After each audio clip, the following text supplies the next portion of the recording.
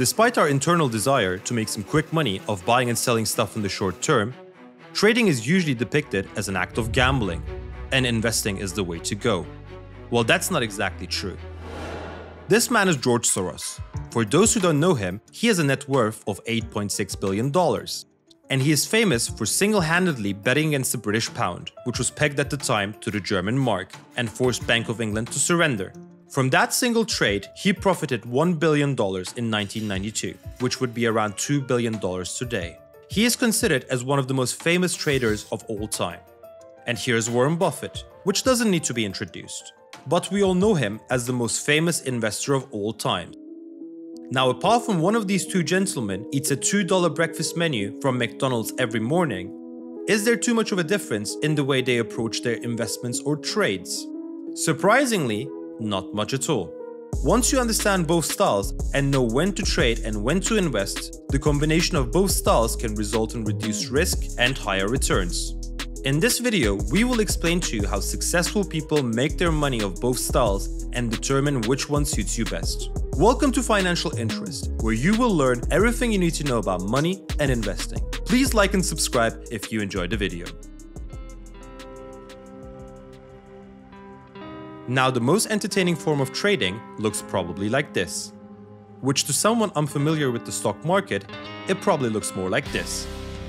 And that's why one of them is called trading pit and the other one is called the rock concert mosh pit. Now, all this is far gone, with machines taking over trading and K-pop taking over rock music. Trading shouldn't just be narrowed down to the stock market. It's essentially buying and selling an item in the short term in the hopes to make a profit. This can be all the way from flipping houses, NFTs, or even sneakers. For more on that, check out our last video. The main idea is that you have a belief that the price of an item will increase in value over the short term. And once the price comes to your desired level, you will sell the item and walk away with your profit. Sounds fairly simple, right? We all wish it was. As the nature of trading is in the short time frame, it bears some uncertainties. Simply because any unpredictable event will directly impact the outcome of your trade. Let's take the example of Nick Leeson, famously depicted in the movie The Rogue Trader.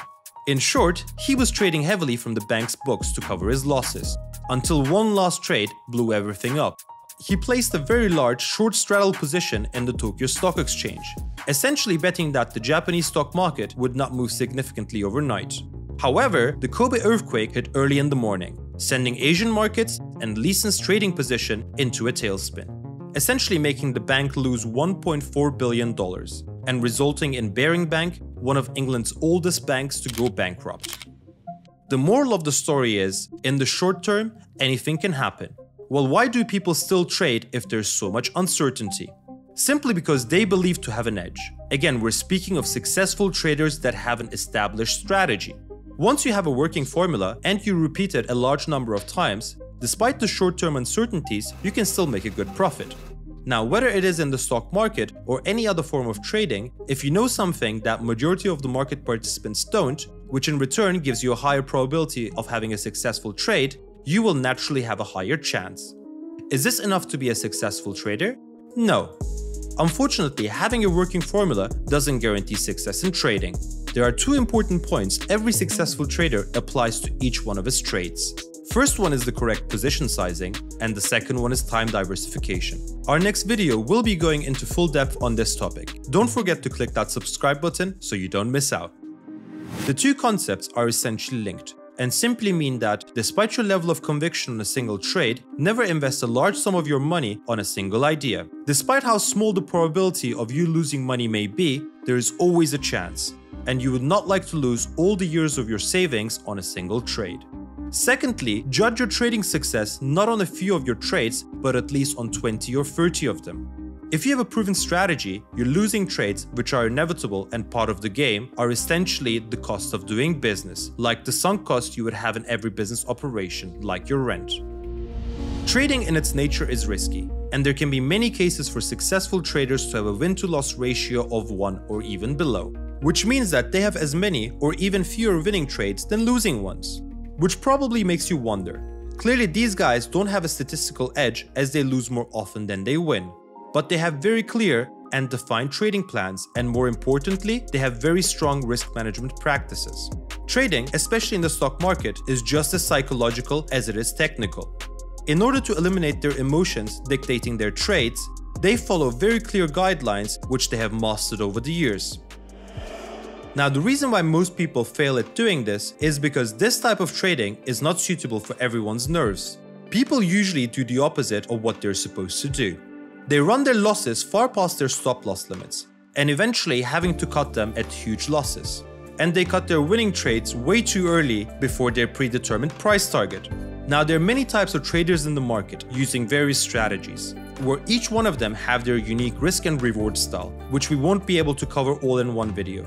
Please let me know down in the comments below if you'd like me to cover more trading strategies in the future. Investing is very similar to trading, just with a longer time frame, which eliminates to a larger degree the short-term uncertainties we talked about in trading. Investing doesn't have to be bound just to the stock market. Anything with the intention of holding it over a year and selling it ultimately at a profit can be called investing. So any investment in real estate or even collectibles with a buy and hold mentality can be grouped under this category. Depending on the nature of your investment, it can get as risky as trading.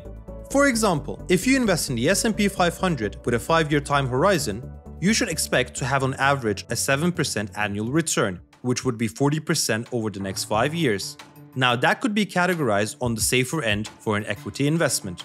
Or you could buy and hold a biotech ETF for 5 years. The more niche and emerging the sector, the more you have a chance of hitting a home run, with the potential of making much more money than you would on your S&P trade. The S&P 500 investment could be thought as a residential housing investment in the middle of the city center, and the biotech ETF as a newly developed urban area project which is expected to grow.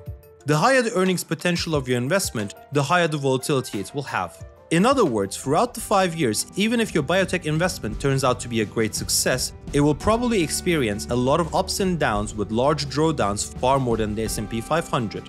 Therefore, when you think about a long-term investment being safe or easy to manage, try to look into the main performance drivers of your investment. In simple terms, for the S&P 500, it would be the health of the American and world economy. For the biotech ETF, it would be the success of the clinical trials of the companies in the ETF. Now, the average drug takes around 3 years to be approved, with multiple clinical stages they need to pass. Every clinical stage could potentially double the stock if passed and half the stock if failed. Therefore, it would not be correct to categorize any long-term investment being less risky than any short-term trade. But the more correct approach would be to look under the hood and understand the main factors that ultimately determine performance, and more importantly, how realistic and probable the assumptions made for future returns. In the beginning, we talked about Warren Buffett and George Soros. Despite the general perception of the different approaches they have on investing, they have far more in common. One of the biggest commonalities between them two is that they never take anyone's advice before they have religiously studied the topic themselves. Once they get to an industry expert level on the topic, only then they reach out to expand on what they already know. The second biggest similarity is that they are both pretty risk-averse. In other words, they defend the money they have with the highest of efforts. Their main motto is, keep what you have first and make money second. The reason why they think 10 times and act once is exactly for this reason. They don't feel rich enough just to take a punt on any investment. They never invest into anything that they're not fully convinced of. When Warren Buffett buys a company, he knows more about the management team and its financials than the company's CEO. In fact, he often talks to workers about what's going on in the company and not the corporate suits. On the other hand, Soros, the guy who broke the Bank of England, took a large short position on the British pound based on extensive economic study and accumulated that one position for months and months before the break. Soros didn't listen to the senior economist at the time, which argued that it would be all well for the British Commonwealth. He followed his own research and listened to what the economic numbers were telling him, and not the rhetoric. We can all learn from these lessons of paying attention to risk first, and not following gurus just because they claim to know it all. We as traders or investors need to do our own homework and truly understand what we are investing in. If you're further interested in the topic, I would highly recommend you to read The Winning Investment Habits of Warren Buffett and George Soros by Mark Tier. Let's answer the million-dollar question. Should you be a trader or an investor, or perhaps both? Now, there are a couple considerations before you answer these questions for yourself. First of all, trading is much more flexible than investing. In other words, especially in the financial world, you can short an index or a stock and profit from the price going down. Or you believe that one sector or country has a better prospect in the current macroeconomic environment and expect another to perform poorly. You can simply have a relative value trade. Let's say you believe the US stocks are significantly overvalued and European stocks offer much better value. You can simply buy a European exposure ETF and also buy a short S&P ETF. So technically your net position is zero, as you have bought $100 of each ETF. And your profit and loss would be the performance differential between your European exposure ETF and the S&P. Even if the markets were to fall, as long as the European stocks fall less than the S&P 500, you'd still be making money. The second important consideration is that trading in the short term will be much more time consuming than a long-term investment. It will require ongoing monitoring of your positions and the news flow that impacts it. A failure to do so will directly impact your performance. The third point to mention is, successful trading strategies can yield much more than just simply buying an index fund. But you have to consider two other important aspects, which are taxes and transaction costs. Now, depending on your trading strategy, you'll be buying and selling more frequently than you would with your long-term investments. So the additional commissions you would pay in your trading activities will reduce your returns. On the tax side, short-term trading profits are fully taxed, whereas your long-term investments, especially made through a Roth IRA account in the US, are much more tax efficient. Before you initiate any trade or investment, take into account the points mentioned above. So it can be beneficial to have both long-term investments as well as short-term trades that you fully understand the risk and reward of. If you made it this far, I hope you enjoyed the video. I would love to hear your feedback down in the comments below. Don't forget to subscribe so you don't miss out on our next video. I would appreciate it if you gave it a big thumbs up, and I'll see you next week.